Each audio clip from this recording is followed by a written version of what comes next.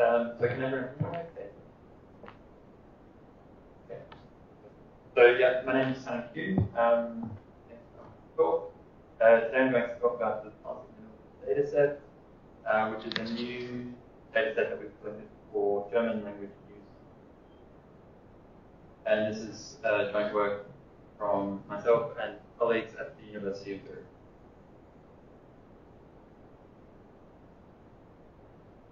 So, as you probably are aware, automatic text summarization is quite a vital task in natural language processing.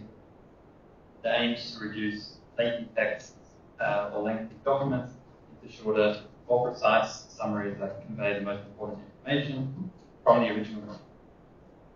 And typically, abstractive summarization, in which entirely new text is generated based on the original, is desirable.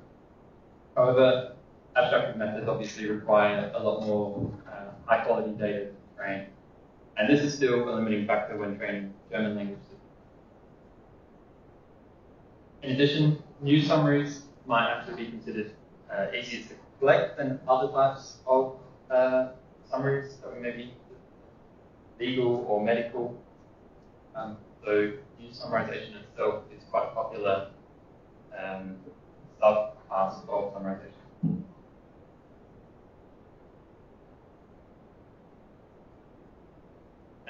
New summarization is also well studied in English, thanks to the existence of appropriate data sets. For instance, this plot shows the state-of-the-art results on CNN Daily Mail dataset, which serves as a primary benchmark for evaluating summarization models. And what we can see on this plot is that obviously considerable gains have been made over time, especially in recent years. Such useful benchmark. However, of course, suitable resources for German are still lacking.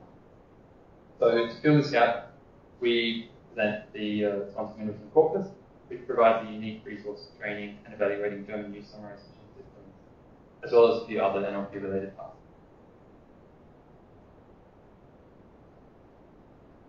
So I'm sure you're all familiar with Minuten, and if you're not, then you probably haven't spent enough time on transport.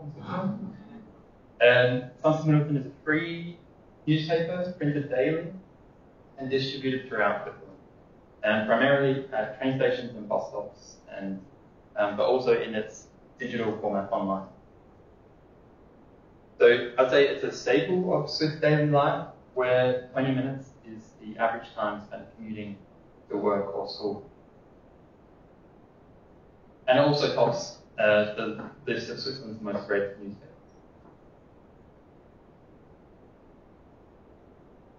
So if we take a look at Minuten online, here we can see a typical news article posted on their website. And if we break it down into its components, we obviously have an article headline, a leading article summary, which are quite common in digital newspapers, and these are intended to quickly communicate the gist of the article and also to attract the reader's attention. These are usually short, sort of snappy, executive style summaries. And this is kind of similar to the summaries available in the popular XSum dataset for English. We also have a multimedia content reel, which typically contains captioned images or videos associated with the article's content. We also have a drop-down bullet point summary section titled Darum geht's, which provides the most important information for the article in a very precise manner. And this is sort of similar to the English CNN Daily Mail dataset that I referred to earlier. And then finally, of course, we have the article itself, which is cut off in this visualization. And then, in addition to all of this, articles are often accompanied by quite a decent amount of metadata, I would say, which is embedded into the web page's HTML code. This includes things like keyword topics for categorizing and indexing articles, the author's name, date of publication, and updates, and in some cases also estimated reading. And in this paper, we identified 6 main tasks based on these features and set out to establish baseline performance for these tasks. So we consider generating the headlines based on the article content, the lead summaries, bullet point style summaries. We also experimented with generating the captions for the multimedia content reel, considering them as a sort of special type of summary based solely on the article text. And as well as this, we also tried open word classification based on the labeled topics and reading translation.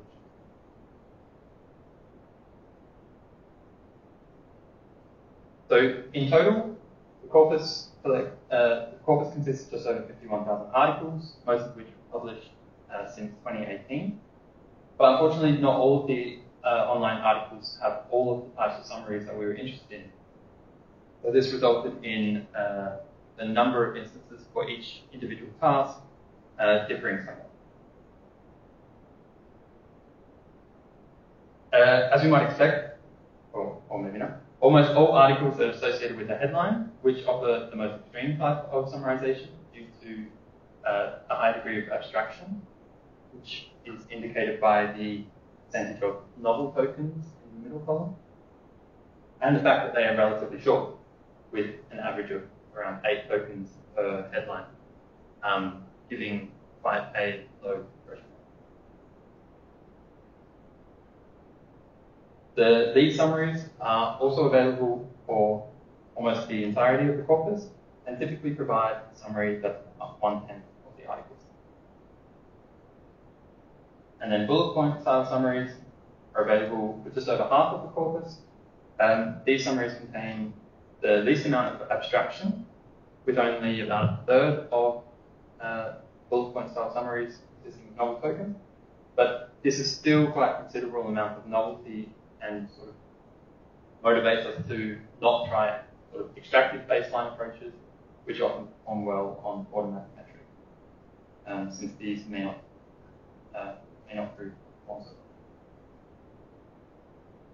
Then around 91% of the articles have captioned multimedia, which, as I said, we consider this as sort of a special type of summary. And these have the lowest compression rate. So in general, we have a lot of images with a lot of captions, or maybe shorter articles. And then we also have the keyword topics, which are provided for about 27% of all the articles in the corpus. And finally, predicted reading time are available for around 20.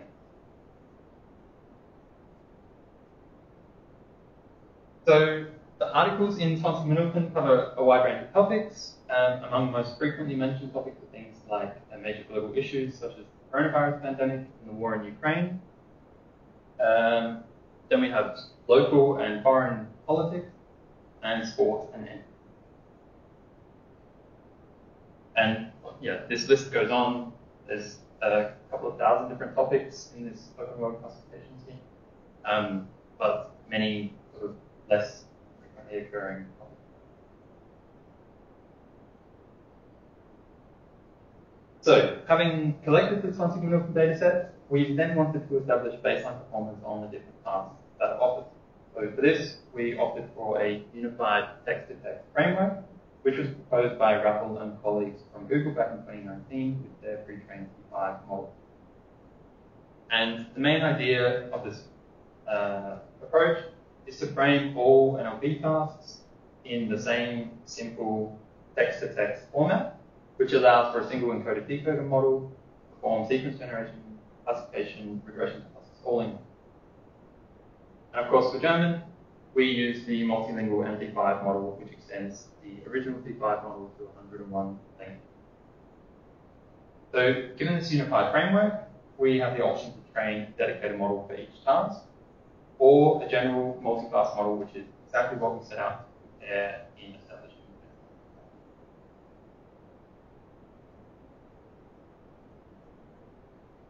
So, in the single task setting, we derive 6 distinct models through fine-tuning on each task individually. And in the multi-task setting, we train a single model by concatenating the training set and reshuffle. And in this setting, the model sees mixed task batches. So in order to provide the model with a signal for the desired output type, we also need to prepend a task-specific prefix for the input. Then for evaluation on summarization tasks, we use Rouge scores, and we treat topic and reading time prediction tasks as multi-label and multi-task classification tasks, reporting the percentage of exact match prediction.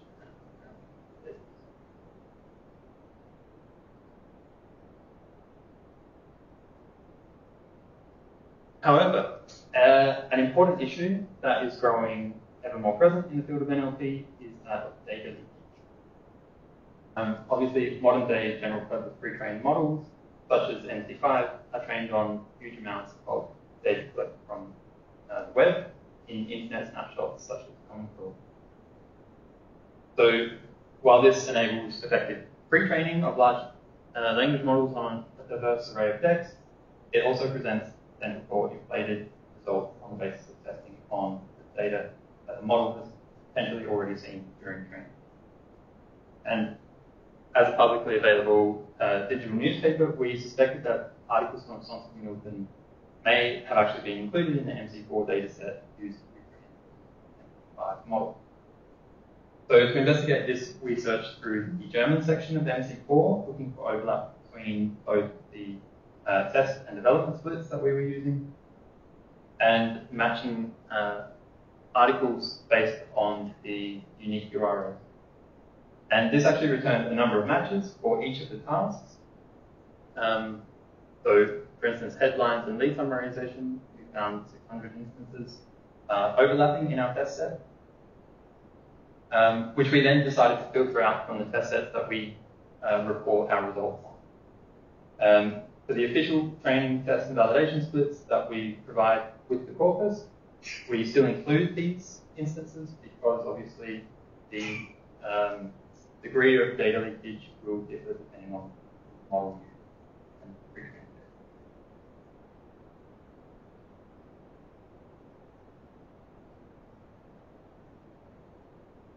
data. So coming to the results, here we have a plot. So we have the Rouge scores on the y-axis and the different summarization tasks along on the x-axis, comparing the single task fine-tuning approach with the multitask approach.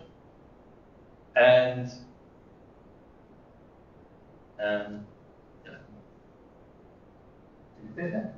in all cases, what we saw was that the single task models have a slight advantage over the multitask, or more general purpose model.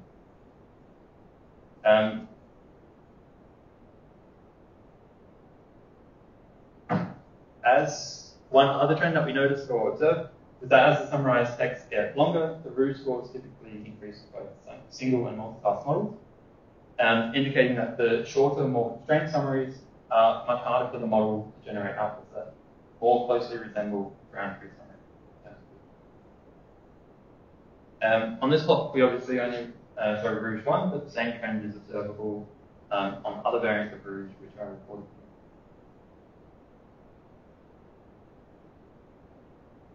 Meanwhile, on the classification style tasks, which were evaluated with the percentage of exact matches, we could see a clear advantage for the single task models, which outperform the more general purpose multitask model again, this time by quite large margins of more than 10%.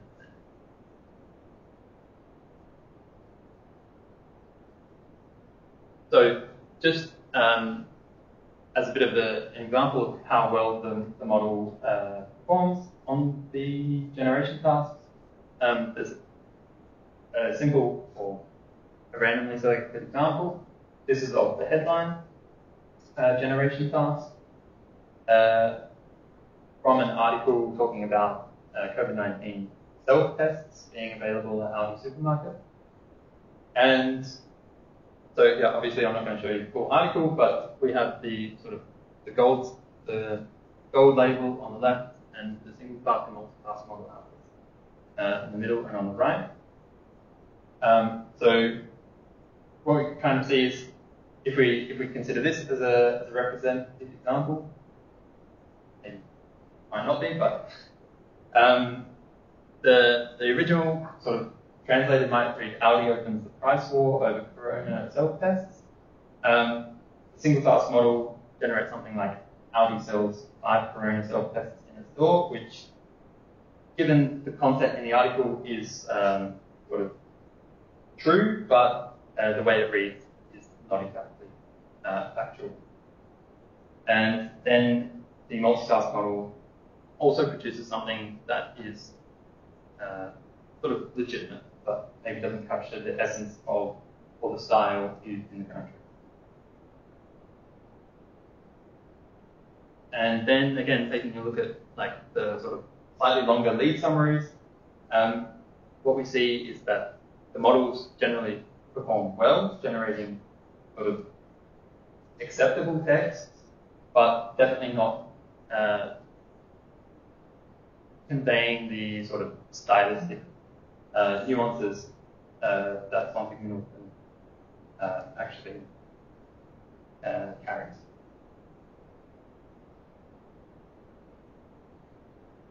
So to wrap up, we've presented the something Minuten dataset. This provides a unique resource for German news summarization, offering stylistically different types of professionally written summaries for the same article. And this opens the door for German news summarization benchmarking, as well as potentially interesting tasks involving multimodal modeling with the captioned content reels, open world classification tasks, and of course reading time. In the paper, we established baseline performance on a variety of tasks using MP5 and found training dedicated single-task models generally perform better than multi-task models. And in doing so, we also found evidence of data leakage between the MC4 dataset used in pre-training, which resulted in the need for evaluation setup. So the dataset is available for research purposes, and hope that it will be useful for other people and that people build on baseline. Thanks for listening to my talk, and if you have any questions.